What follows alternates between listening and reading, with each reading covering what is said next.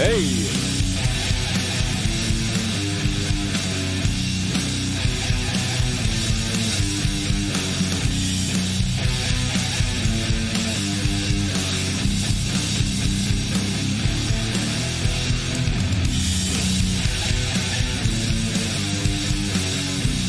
Good afternoon, everyone.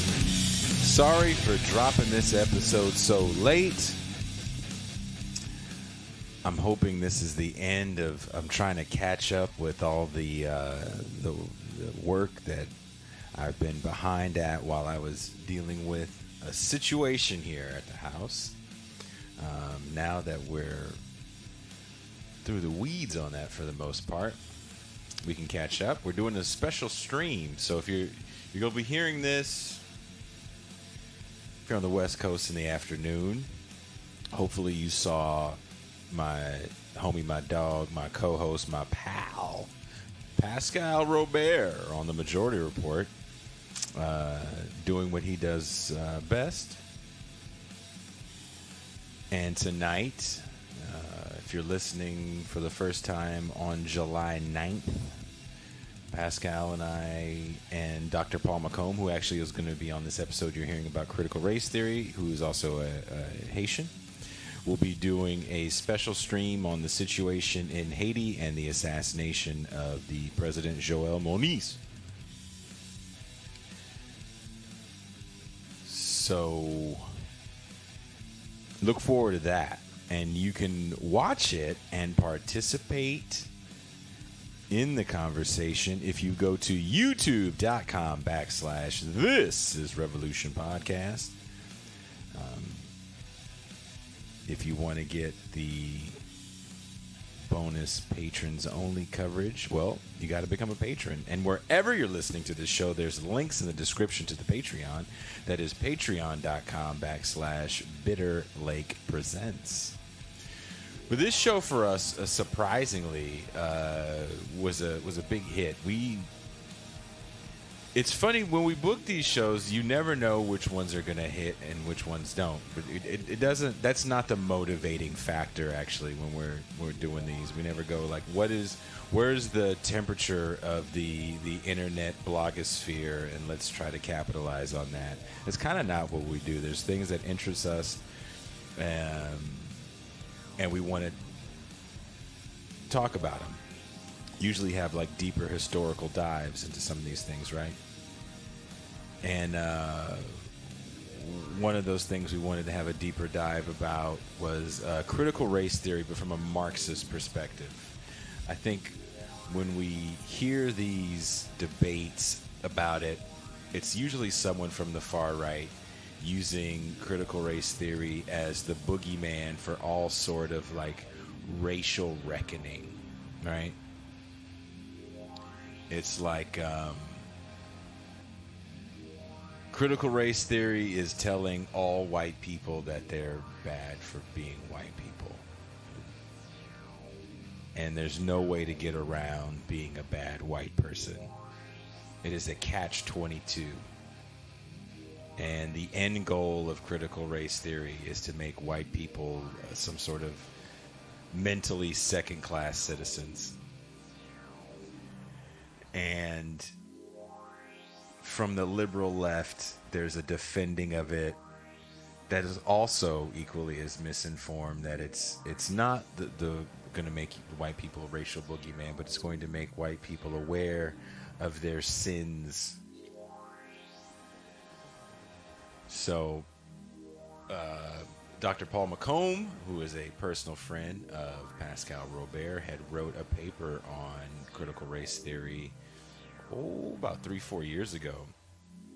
And about a month ago, the paper came across him, and he sent it to me and a few of others of us, and said, let's get this guy on the show. Jay, you down? I'm like, yeah, let's do it. It seems interesting. Let's do it.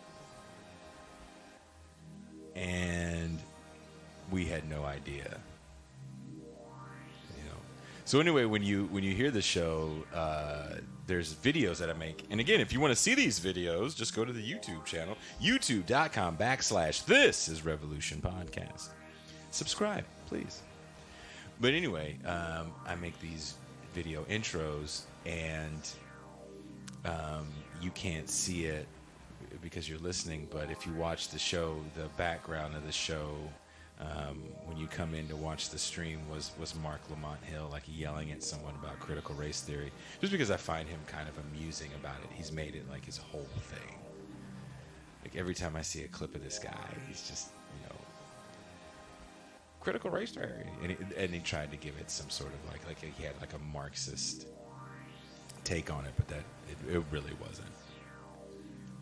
So anyway, this is a deep dive into why critical race theory is just another tool of the ruling class. And in it, they get a little bit into things like intersectionality, but not too deep. We're definitely probably going to be talking about that a little bit more next week. But this show was fun, very informative. Dr. Paul Mocombe is the real deal. Pascal has said, hey, this is like the smartest cat I know, and blew us all away, blew the chat away. So we're really excited to have him back later today. But check out this episode, a Marxist analysis of critical race theory with Dr. Paul Mocombe. And of course, my wonderful co-host, my homie, my dog, the Pascal Robert. And on that note, I am out. Peace.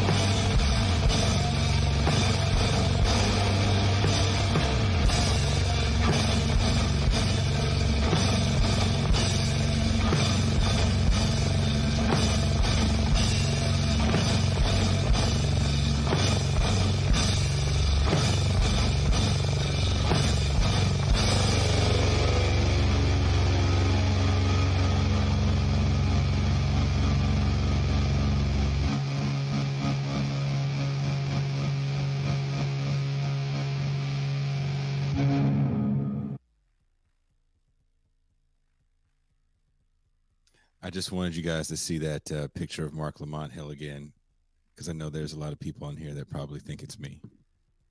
It's not me. It's Mark Lamont Hill. We all don't look alike. We're going to have a good show tonight. I make these intro videos, and I put them up. Now I'm getting a little better at putting them up before the show. I try to do it a day before. Sorry. But this one, I did not know the show was going to be this interesting for people, that the comments on the video would start rolling in, even comments in the Patreon, comments on Facebook. So I'm getting myself ready. We are moderatorless now, so I'm getting myself ready for a very fun and spicy chat. I wish I was live for the pre-show discussion, which was kind of off the hook with our guests and Pascal, who are our old friends. So let me bring in my co-host, my homie, my dog, who is ready today. He is definitely ready. He pitched this show probably about a month ago, and I don't even think he knew how spicy this was about to get. Pascal Robert.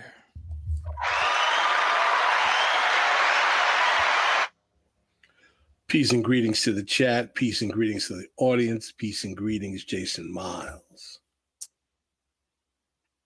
I was enjoying the conversation you brothers were having before we went on air. You look like you liked it. You look like you wanted to sit down and have, a nice cool beverage. I went and got a glass of water. I sat back and listened. I know how to shut up. I don't always have to interject if I don't know what the hell I'm talking about. Before we bring on our guest, let's get you guys ready for the show today with this video. And I do want to say, the first clip in this video, I had no idea who this person was. I was literally just looking up people that weren't Mark Lamont Hill talking about critical race theory. This person came up. I have no idea who she is still. I didn't find her jokes funny, but I just want you to know that I don't want people to think that I'm a fan of this person. Enjoy.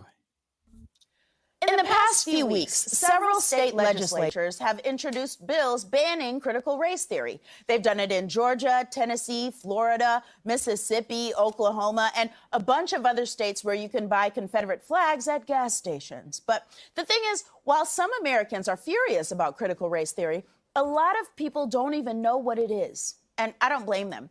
Critical race theory sounds like the subtitle of a book called Mario Kart for Dummies. First, I'm going to pick up speed, then I'm going to throw some nanas, then I'm going to get some coins, and that is my critical race theory.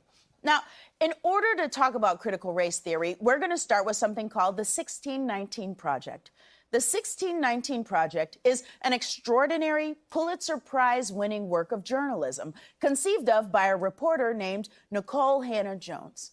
It was released to commemorate the 400th anniversary of the arrival of enslaved Africans in the colonies that would become America. That's right. The first anniversary is paper, the 5th is wood, and the 400th is well-researched and award-winning journalism. Many liberals and progressives have been circling the wagons defending critical race theory as part of a new culture war. The desire to defend these ideas stemmed from the reactionary right wing using critical race theory as the new boogeyman that is harming the narrative of American exceptionalism conservatives so desperately cling to. In this episode, we will discuss the assertions of critical race theory and inquire, do these theories challenge capitalism and wealth hierarchies?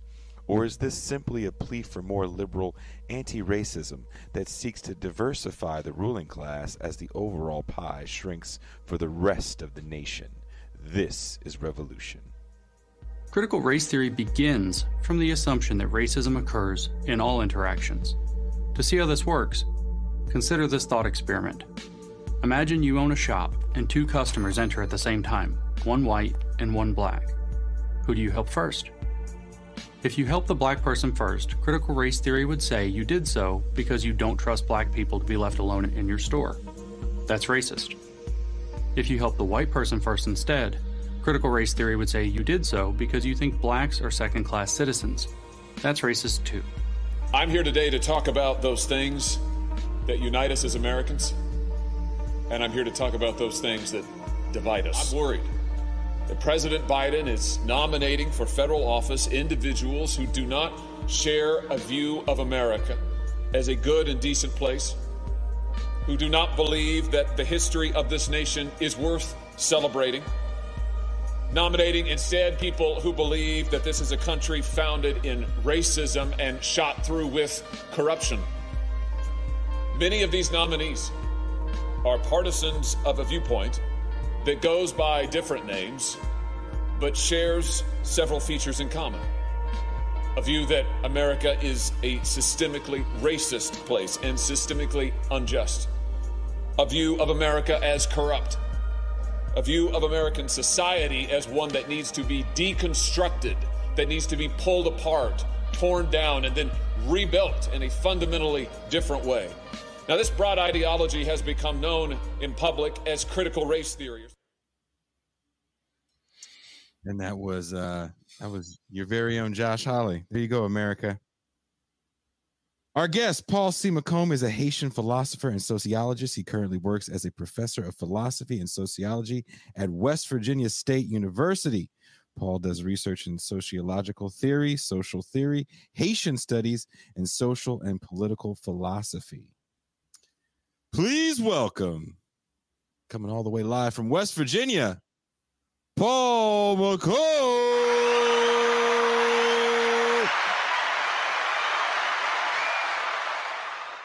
Thanks for having me, Jason Pascal, but I'm actually in Florida right now. Oh, word. He is a dual appointment. Okay. Paul Mocombe, scholar, intellectual extraordinaire. My man, my friend. For the audience who does not know, I have known Paul for several years now, probably about 5 or 6 years. Mm-hmm. We've actually appeared on a few panels together, one on Pan-Africanism, and we used to do a panel every year during the anniversary of Haitian Flag Day, and we haven't done that stuff, particularly in the age of COVID. And him and another Haitian scholar who was a Dr. Celucien Joseph, together we used to call ourselves the Three Musketeers because we kind of, worked off each other and did some presentations and things of that nature.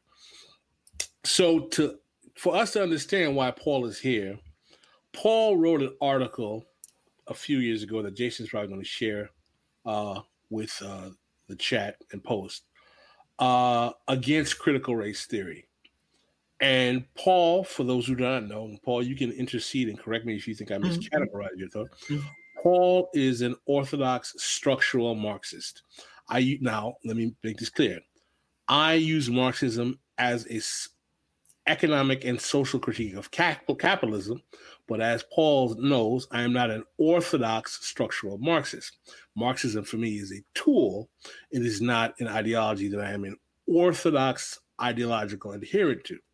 Paul, who I respect greatly, and I find his insights, I have learned much from him, is an orthodox structural Marxist. So Paul's... Real quick correction, Pascal. I was trained in graduate school as both a phenomenologist as well as a structural Marxist from a brilliant feminist by the name of Teresa Brennan. So that's where the structural Marxism come from. Okay. Yes. So do you let people know that you're a trained Marxist, much like Coterie? Yes. A phenomenologist and a structural Marxist. At every conference, I let them know, yes, I'm trained. But that's about it. So Paul's got an analysis and a critique of critical race theory that comes from his left Marxist analysis. But before we get into what Paul is saying about critical race theory, I'm not going to claim to be an expert, but I'm not unknown to critical race theory because I took classes on critical race theory when I was in law school. Critical race theory, which started as a legal academic study and paradigm, started largely at Harvard Law School under Derek Bell and a whole coterie of other academics, was something that was in vogue when I was in law school in the early 90s. I remember vividly reading Derek Bell's book, Faces at the Bottom of the Well, my first year of law school, and taking seminars on the ideas and the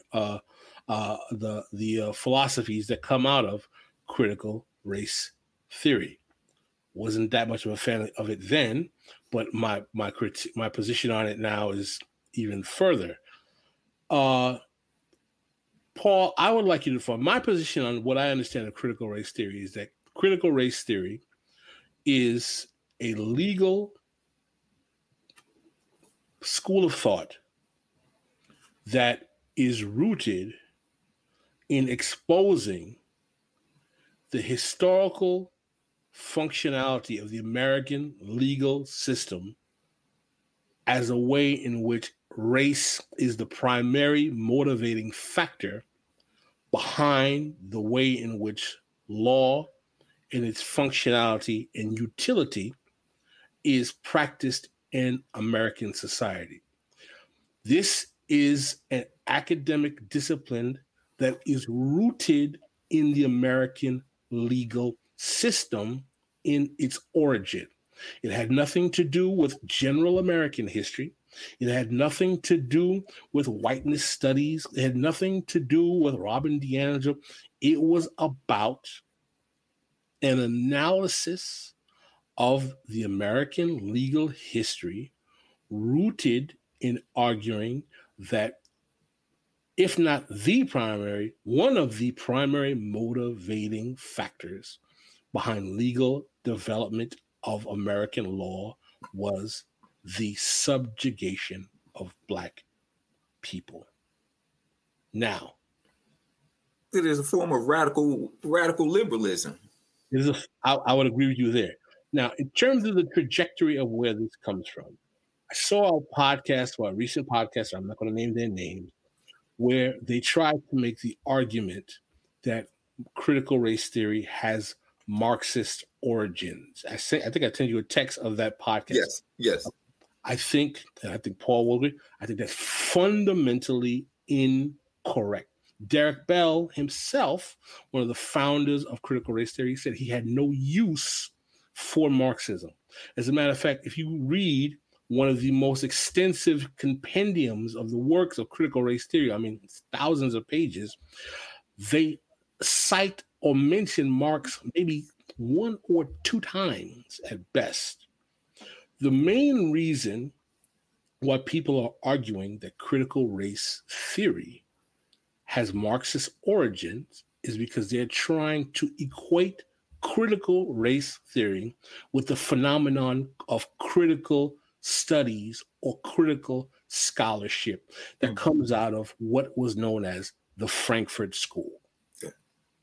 The Frankfurt School were Marxist intellectuals who left Germany during the rise of the Nazi Holocaust and came to the United States. These are people like Theodor Adorno, Herbert Marcuse, and gentlemen of that like, who, because they were seeing how America, during the rise of the New Deal, and how the working class was being de-radicalized because of the largesse of the New Deal, they became very, very cynical, I would argue, and Paul, correct me if I'm wrong, on the revolutionary capacity of Marxism in the West post-World War II, and developed an analysis rooted in a critical critique of how American and Western capitalism was socializing working class Americans and turning them into things like one-dimensional people. One of the more important analysis of the Frankfurt School comes through analysis of popular culture, analysis of film, of media. So the Frankfurt School was rooted in a critical Marxist analysis of the way in which capitalism, post-World War II, post-New Deal, had become such a phenomenon of critical realism that it had neutralized the revolutionary capacity of the working class. Am I correct or incorrect, Paul? Yeah, right. What would happen is there two arms would emerge out of critical race theory. As you point out, there's that critical legal studies component with people like Derek Bell, et cetera, coming out of the Harvard School. And then you would get much later on people like Cornel West, Paul Gilroy, who would attempt to marry the negative dialectic of the Frankfurt School into a critique of Western institutions. Now, so they moved away from the dialectical component, the Marxist. Can you explain before? Okay. Let's explain terms. Explain what the Frankfurt School negative dialectic was. Okay, negative dialectic, a title by the same name, written by Theodore Adorno. It's a form of identitarian logic in philosophy. And what negative dialectic argues is that, because remember, the Frankfurt School, they're trying to understand the origins of fascism that would emerge during the World War II and after. So they wanted to understand the dynamics, what led to the rise of Hitler and others, the Soviet Union as well. So you would have works like Herbert Marcuse's One-Dimensional Man, as well as his Soviet Marxism. You would get works like Theodore Adorno's negative dialectic. And there's also a critique of the Enlightenment project itself, because what they realize is reason itself became a form, whereas reason during the Enlightenment was a form of progress leading us to freedom. In the end, what happened was the Enlightenment project, that with its emphasis on reason, came in turn to oppress individuals, because reason became reified, as George Lukács argues in his work. So how do we fight that? How do we fight against reason itself becoming oppressive?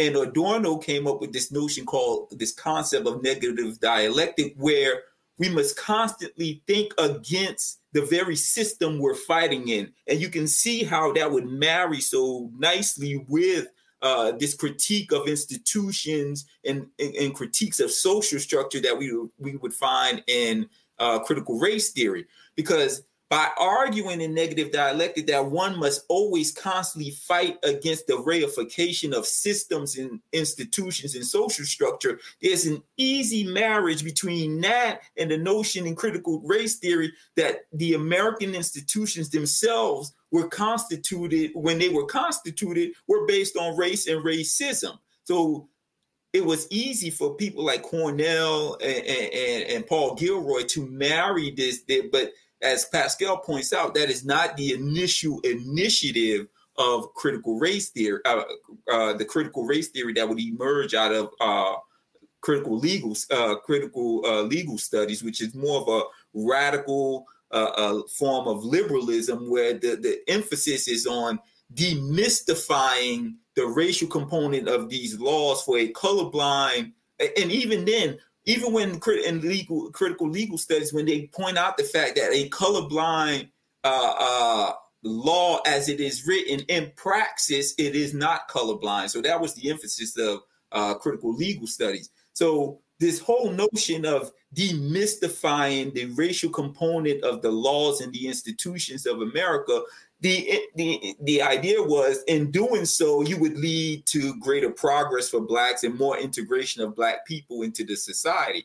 But the fact that reason itself, as Adorno points out in the negative dialectics, cannot do that unless you are constantly thinking about or thinking against the very institutions by which we recursively reorganize and reproduce our being in the world. So that was the negative dialectical component that many left-leaning Marxists like Cornel West tried to implement in critical race theory.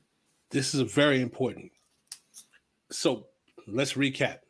Negative dialectics, which was a part of the Frankfurt School critical studies component, which is about realizing that structures that exist in a society are something that you must constantly challenge, or they will reify themselves in an oppressive. and become oppressive. Yes. Right. Understanding that the Frankfurt School scholars were Marxists, we would also understand that part of that dialectic is about challenging the hierarchy of capital, right? And as you said, part of the argument of the negative dialectics out of the Frankfurt School is that you can never stop fighting those hierarchies. Yes, absolutely. Those hierarchies should be consistently, you know what I'm saying? We could argue maybe like some Trotsky say the permanent revolution. Exactly. This is a very famous belief of the Trotskyists. But you said something very important.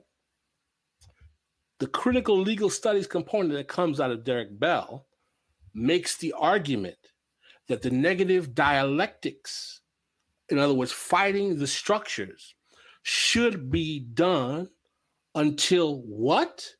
Black people are able to be integrated into the system and function in the system equally as everyone else, particularly per the law. Per the law. Which then is colorblind. Which is colorblind. Yes. And people will ask, well, what's wrong with that? Because what happens at that point, you take away the component that challenges the hierarchy of capitalism.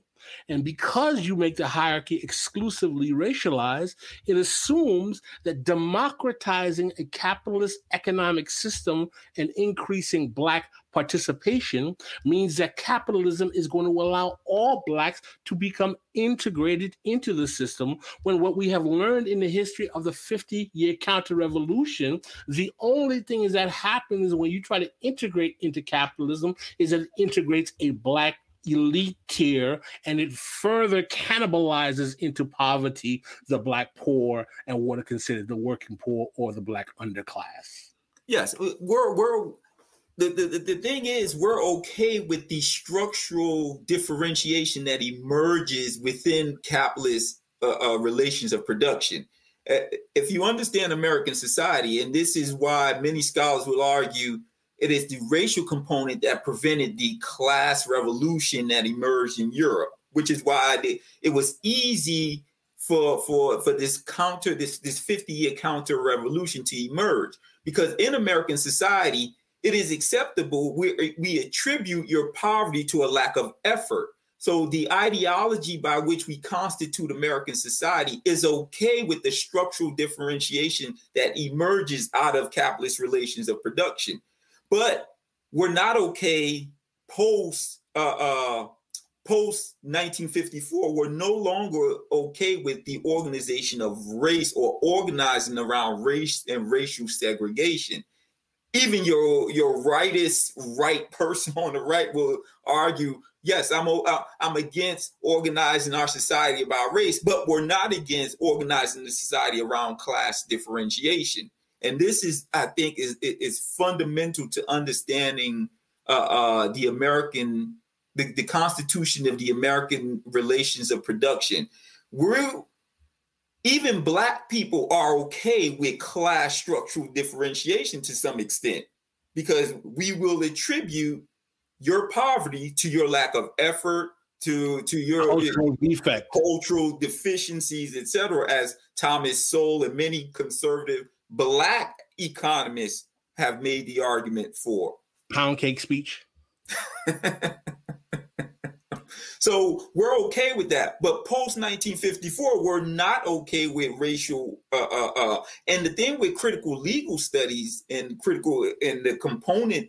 critical legal studies component of critical race theory is the fact that they're speaking about not individual racism and individual prejudices. They're speaking about institutional racism and structural racism as opposed to individual racism. The law cannot adjudicate individual racism, but according to critical legal studies, the law can adjudicate institutional and structural racism, and that's what the legal side of critical race theory is promoting.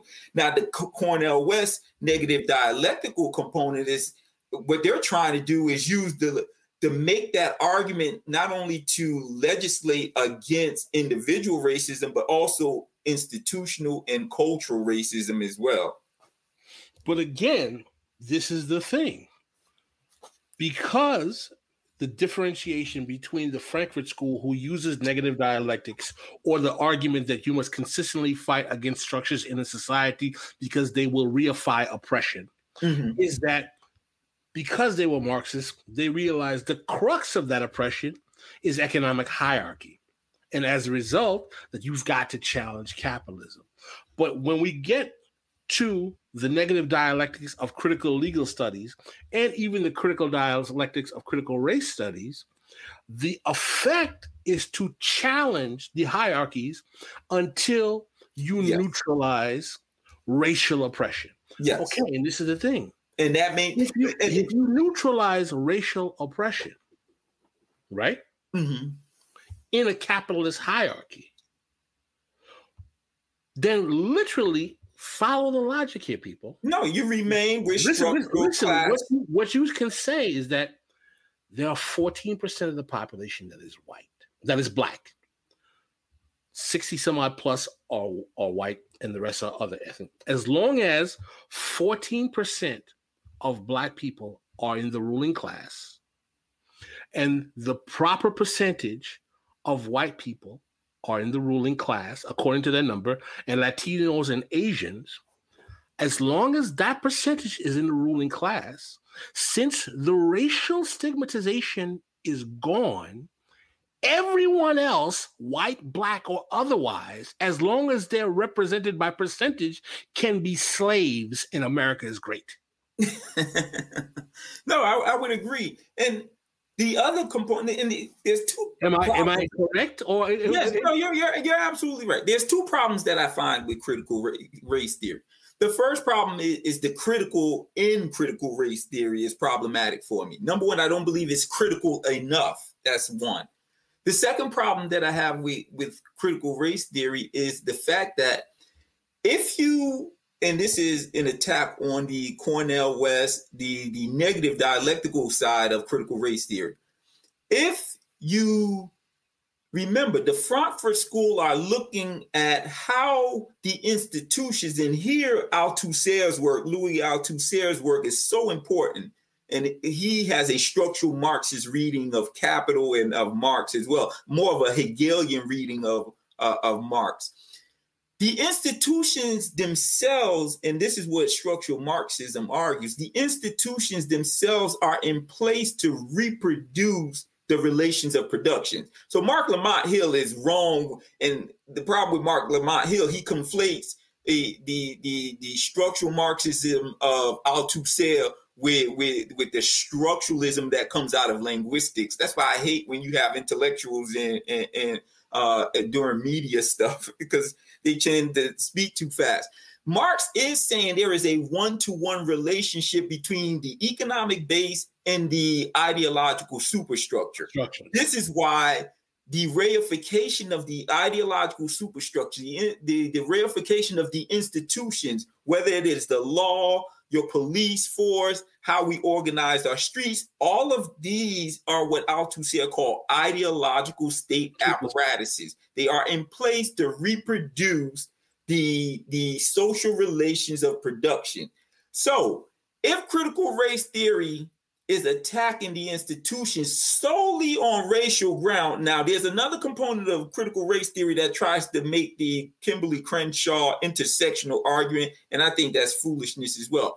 But if their attack is on the institutions from a racial standpoint, you pose no threat to the forces and relations of production, because it isn't the institutions simply replace the forces of the relations of production. So how you attacking the lack of black or the impact of the institutions on preventing? Remember, if you look at it clearly, critical race theory is arguing that blacks cannot participate in the social structure because there are the institutions were put in place to prevent them from participating in the social structure. So if your attack is on the institutions that are preventing blacks from participating in the social structure, once you institutionalize color blindness, what happens? And blacks are able to participate in the society. Are you then saying now we have a fair and equitable society, and now nothing matters.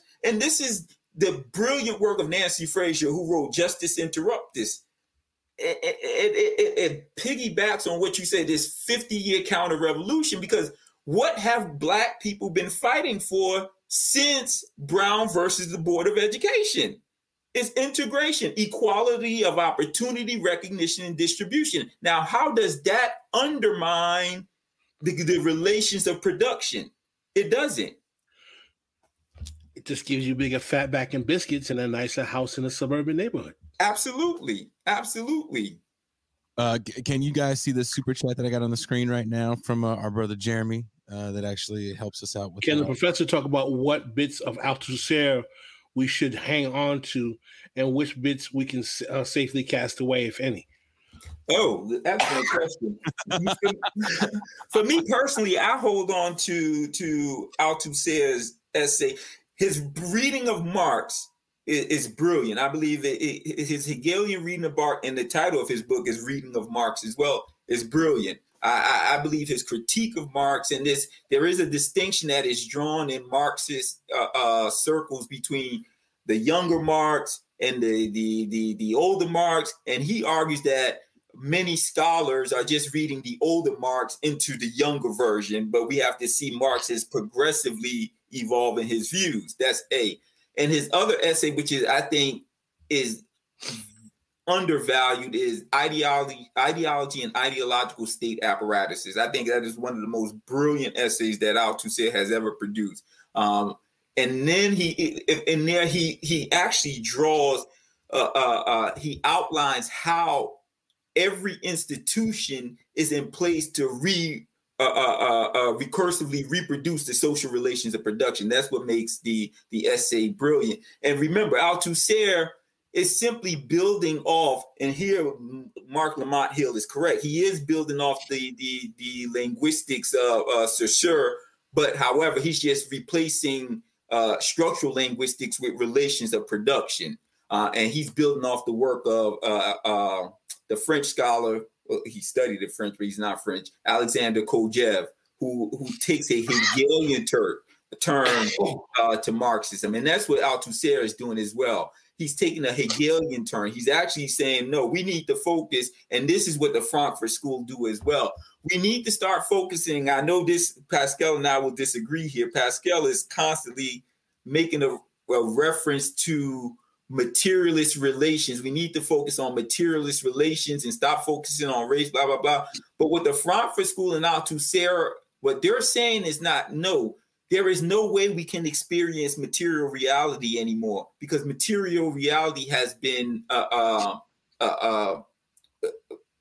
basically the institutions have replaced the material reality. So we no longer have any direct contact with the material environment. What we have are contacts with the ideas of institutions. In other words, we're so immersed in the ideological superstructure that we've achieved what is called capitalist realism. And that's why Theodore Adorno argues that the biggest threat to humanity is the cultural industry.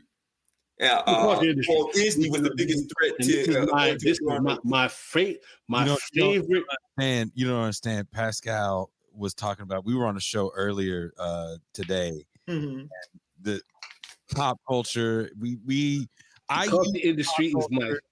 I use pop culture as a way to kind of explain stuff to people. Mm-hmm. Marx, even crime bills. We're always using pop culture as a way to explain it. For example, used RoboCop as a way to explain neoliberalism. Mm-hmm. You know, Pascal hates pop culture. Earlier today we were on a show. He literally said what you're saying. He literally said that verbatim. It's almost as if you guys might be friends and talk. Because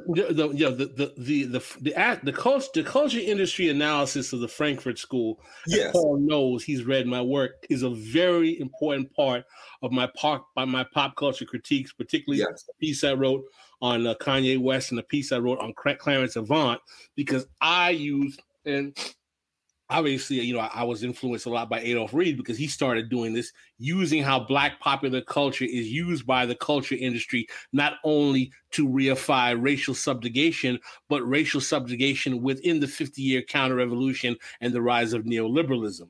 And that's one of the reasons why I am a fan of the Frankfurt School, is because of its analysis of the culture industry, which I think is one of its most valuable contributions.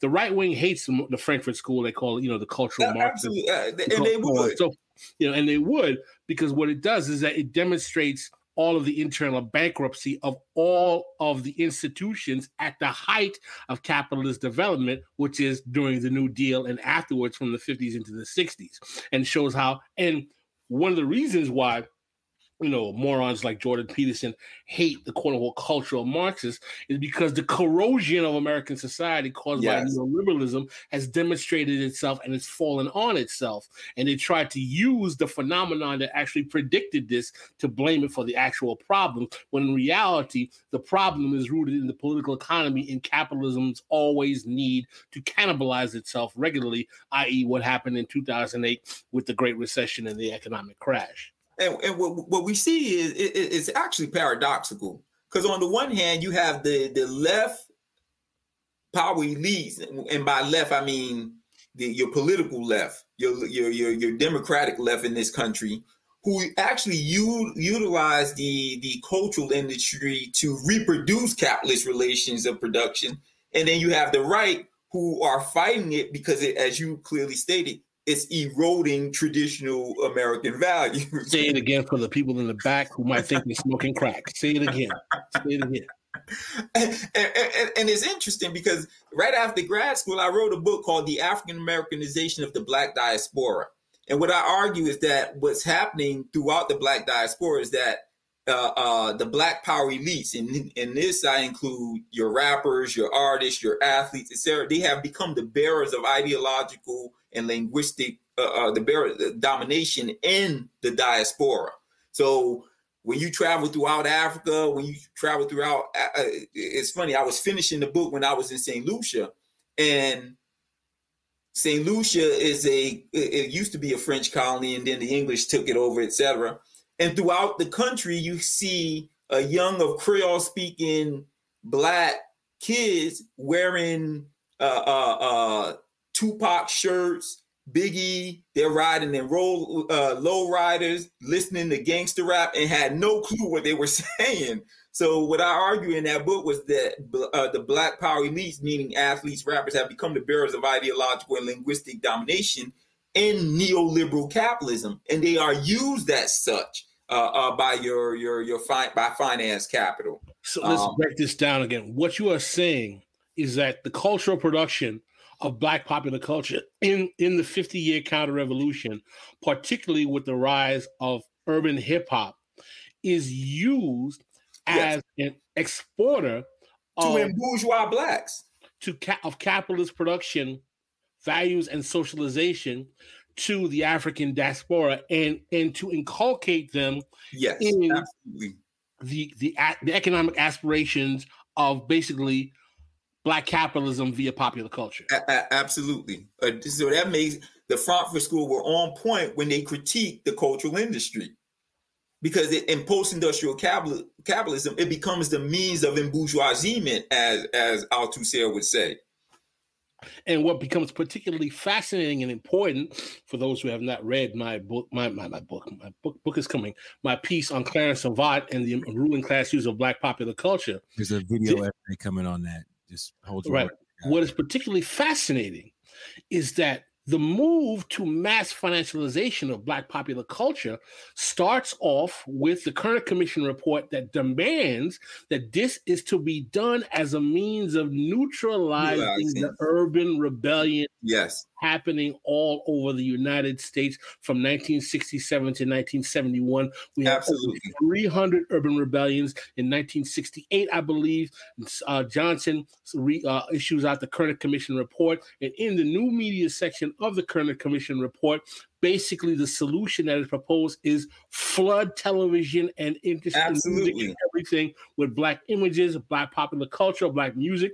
And there is a citation in that segment where they're literally signifying the creation of a TV show like Good Times. We must have TV shows that focus on the urban poverty of the day. If Jason can link to that piece, I would love it. But the larger point of the matter is that what is particularly nefarious about the way in which after these urban rebellions between 67 to 71, you start seeing Soul Train, Good Times, hyper hi-fi sound Black soul music. You notice all of a sudden we get flooded with all this deep soul, dance, disco. All of this popular cultural production becomes infused at a time in which the economy is crashing in the 70s, but yet cultural production of Black popular culture is inundated in mass marketization. Why? To demobilize Black radicalism. Absolutely. And it's funny. I have a paradoxical relationship with the Cosby Show, because on the one hand, the Cosby Show, and here I disagree with Michael Eric Dyson and his critique of Bill Cosby. But on the one hand, the Cosby Show undermined that, and at the beginning, it undermined that. I disagree with you there. I remember I was going similar to this the other day on the phone. You know why? Because I was growing up in New York. When does the Cosby? First of all, I'm a little older than you, Paul. So yes, Black here. The Cosby Show comes out when I'm in high school in New York City. Mm-hmm. All right. The Cosby Show is a television program, for those who are not familiar, probably few, about an upper middle class elite Black family. Husband's a lawyer, husband's a doctor, wife is a lawyer, who live in a nice brownstone in Brooklyn in New York City, starting in 1983 or 84, going on to the early 90s, in which they are living in Shangri-La. There's no discussion about racism. The kids are wonderful. There's a racism show. Everything's lovely, lovely, lovely. This is going on during Yusef Hawkins. This is going to Bernard Goetz. This is going to the mayoralty of Ed Koch, one of the most notoriously racist mayors in the modern history of New York City, where New York was literally a racial fire pit for Black and brown people. And all of a sudden, the only mainstream television show you have about Black life in America during the Reagan Revolution of reactionary right is Negroes living on Shangri-La, talking about we love jazz. And honey, I'm home. Absolutely, brother. Counter-revolutionary. Pascal's just mad because him and his family was doing that lip sync shit.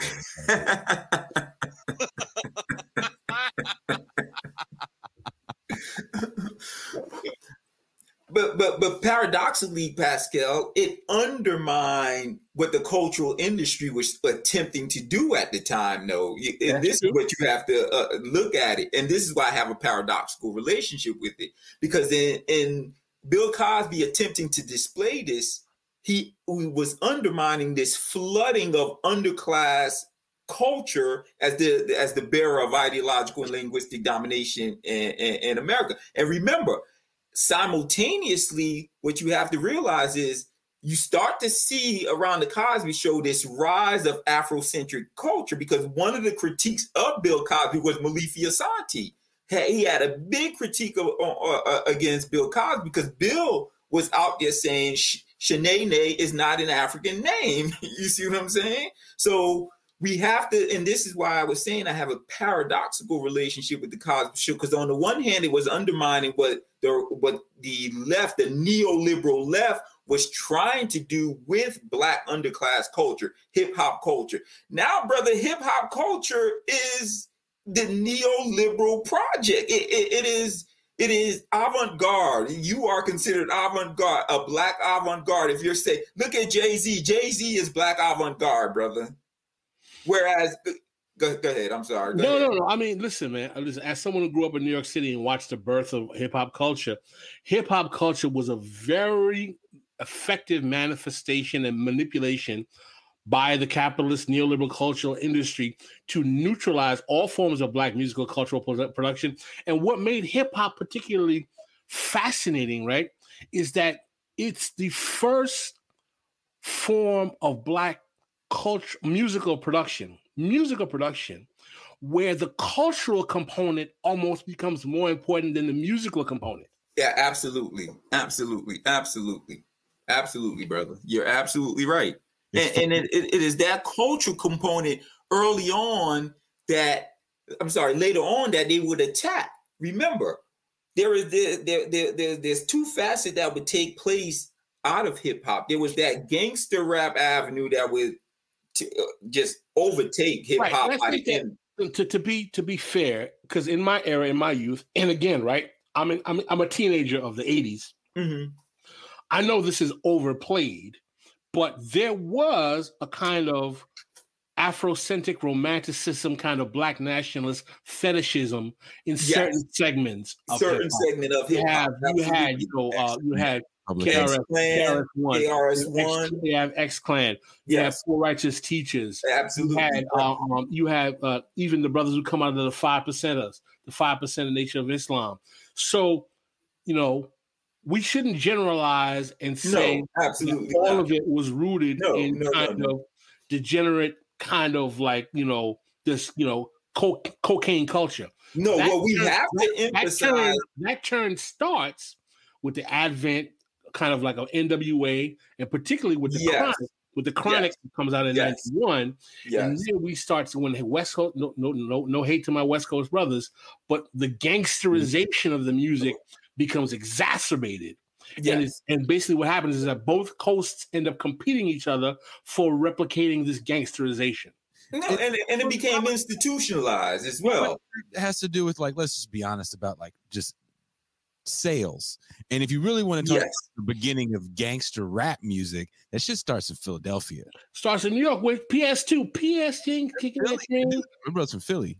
That's right. That's right. And then it takes off with PSK.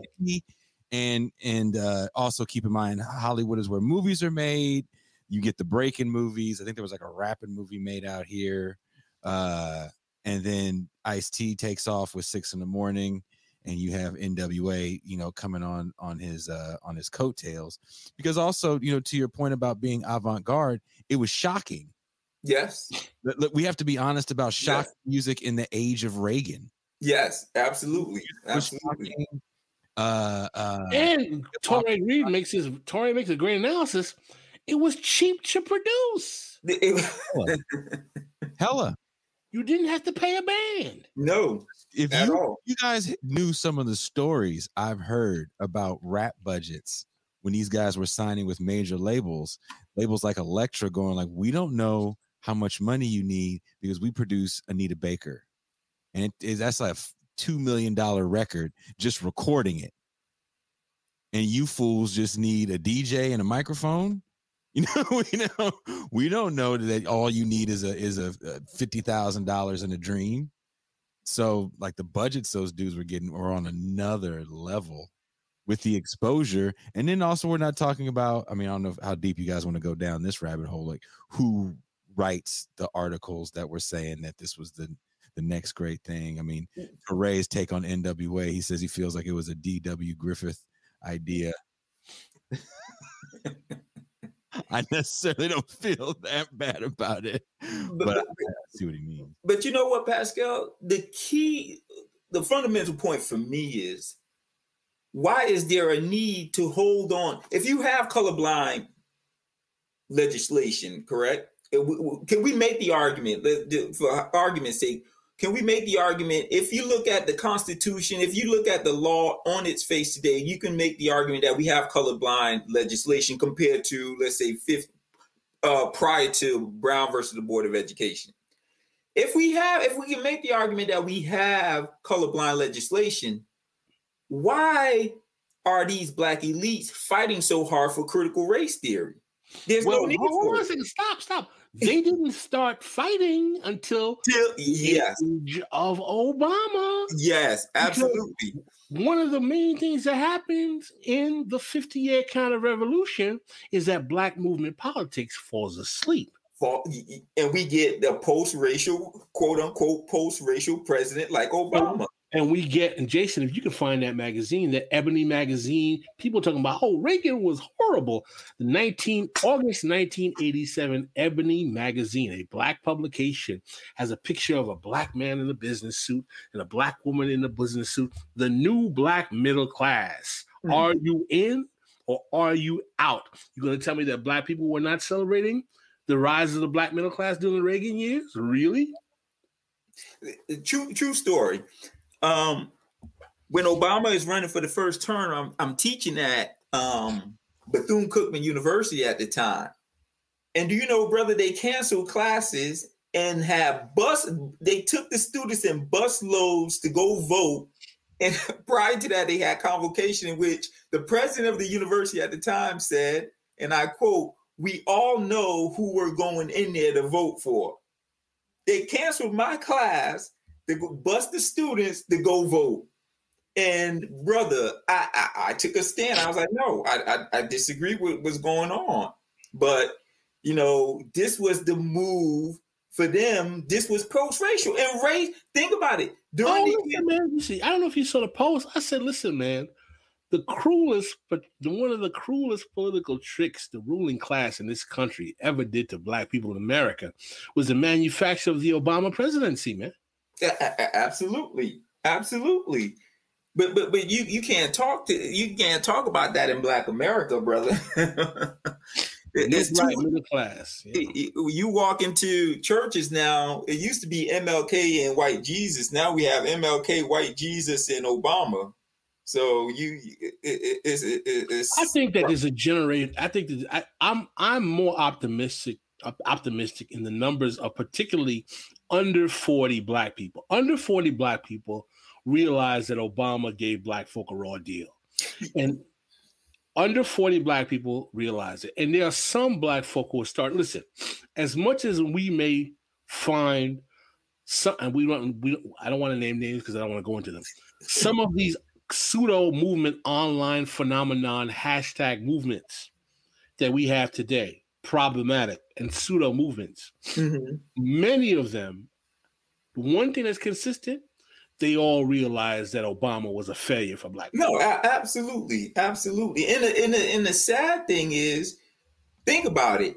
I would argue the only reason we have those movements, whether they be Black Lives Matter, ADOS, FBA, whatever they are, is because Obama was a failure for black people. I would agree. I would definitely agree with that.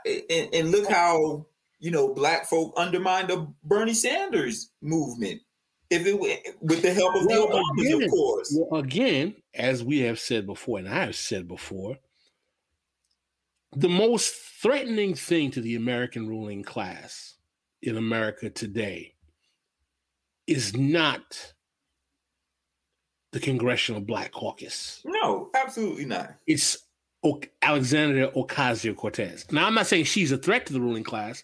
What they perceive as more problematic is Alexandria Ocasio-Cortez. Absolutely. Not because she's all challenged to the state of the ruling class. She's not. No. I'm not singing her praises at all.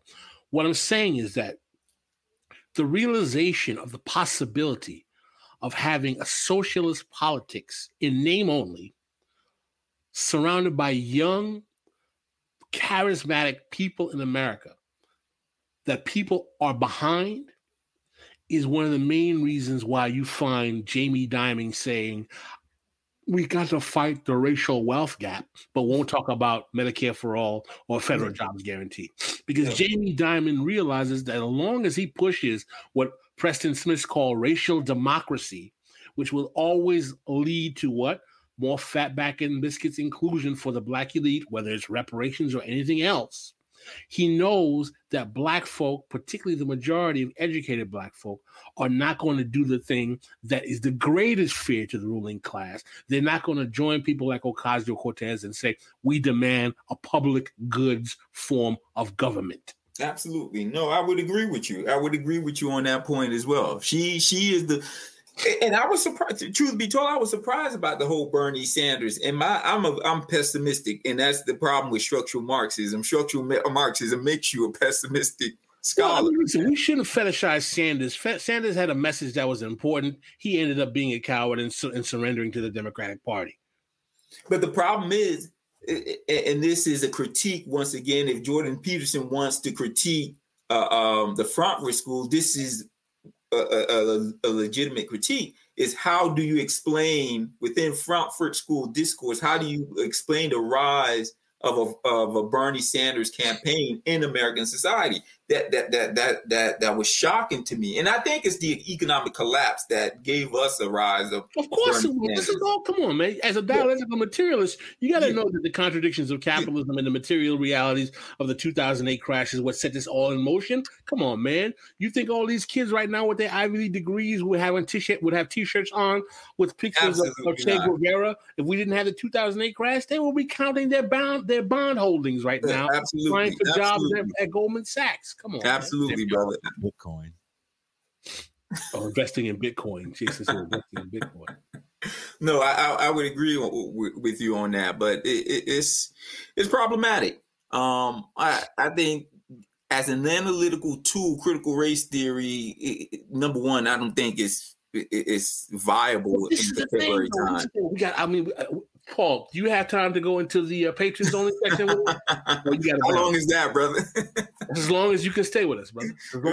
Sure, no problem. Because remember, I'm coming back from New York for my uncle's funeral. Yeah, condolences, by the way, to your uncle, by the way, who was a pillar in Haitian compa music, by the way. Yes, definitely. Absolutely. Uncle Belizaire, who passed away, man. Very sorry. Thank you. About that, Paul. But what I want to talk to you about is that how all of this discourse is a fuel for the same fascism these neoliberals are saying they're afraid of dealing with the rise of Trumpism. but it is a fuel because, Pascal, in the age of Trumpism, what you have is a glorification of the self and the commodification of an identity as the means to generate economic gain, as a means to generate profit. Remember, this shift from industrialism to post-industrialism is also a shift in how capital is accumulated. Whereas now capital is accumulated through a commodification of the self and the commodification of identity, there is a need to reify racial identities. There is a need to reify sexual identities. You mean because Amazon and the Ford Foundation will cut you checks? Absolutely. Checks are cut to not only are checks cut to leaders of these reified identity folks, but also profit is generated via the market. Remember, there are commercials now that are earmarked for same gender, transgender, Black people, mixed race people. There is this commodification of identity and a celebration of the self that promotes, and this is why the neoliberal left needs identity politics. They need critical race theory because it is a reification of this is how Black folks approach issues. You can market to this. Think about it, Pascal. It's practical politics because it is politics. Because they have a more racial diverse coalition. So since the only thing they can promise is more Black and brown people on the chairs of the Death Star. Absolutely. This is post-industrial capitalism. This does not happen in an industrial-based economy. In an industrial-based economy where the emphasis is on the nuclear family, as the Frankfurt School points out, it is on the reproduction of the nuclear family. It is on father going to work, bringing home money, blah, blah, blah, etc. You don't have that in post-industrial capitalism because the intent is not on reproducing the nuclear family. You have all sorts of families. I was just reading an article that Torre posted, and we were talking about the despair of poor white Americans from the Atlantic, which talks about all of the urban pathologies, brother, that were told by Moynihan that were going to plague Black America after the Civil Rights Movement are all befalling the white poor all over the country. So were they culturally defective or were they genetically defective, as Charles Murray would say? Well, Murray might argue that they were. But what people like Jordan Peterson exist to do is to take those poor disaffected whites who've been crushed by the 50-year counter-revolution and neoliberalism and tell them, oh, it's the cultural Marxists. Yeah, of course.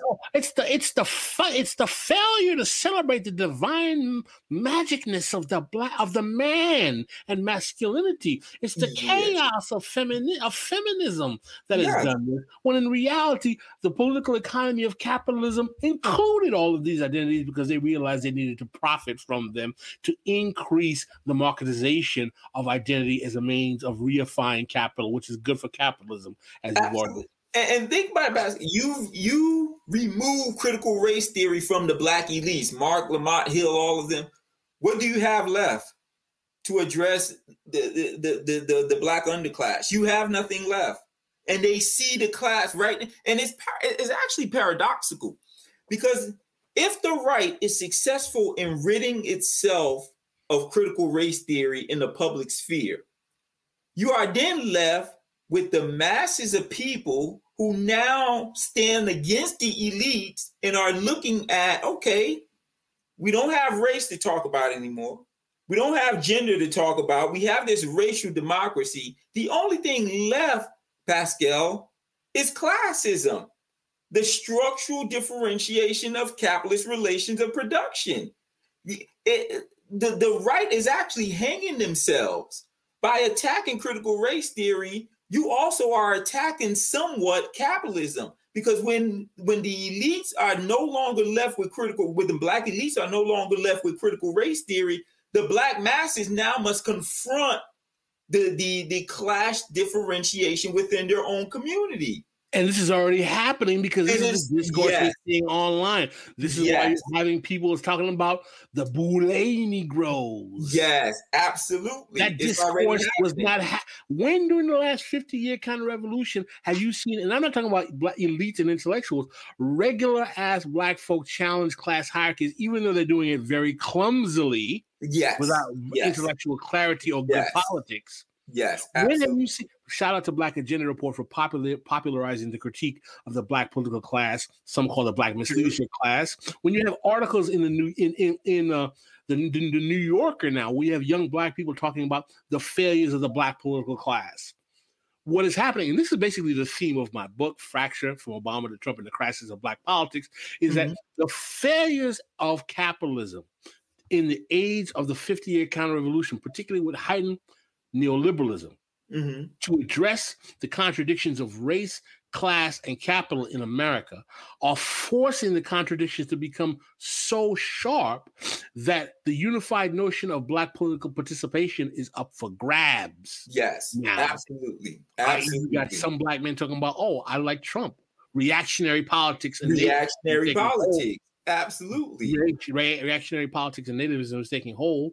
And now the whole notion of racial ventriloquists is up for question. Do you see the comment section of Mark Lamont Hill's videos, man? Negroes were killing that guy. They were killing him. And rightly so, Pascal. Because now what you find, because think about it, look at the amount of black folks who voted for Trump, black males in particular who voted for Trump. It was small, but the thing is, though, why is the guy who's supposed to be Hitler and Goebbels combined exactly from black men?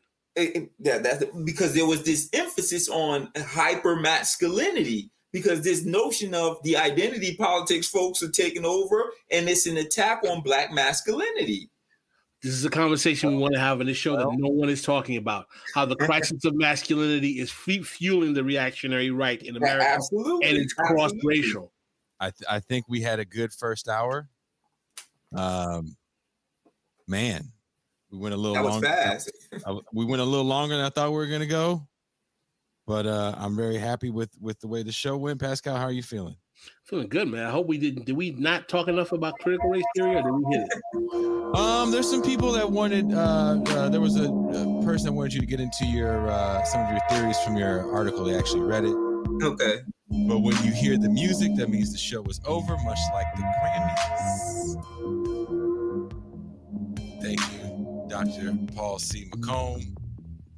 We appreciate you taking the time to talk to us today. Condolences to you and your family. Thank you.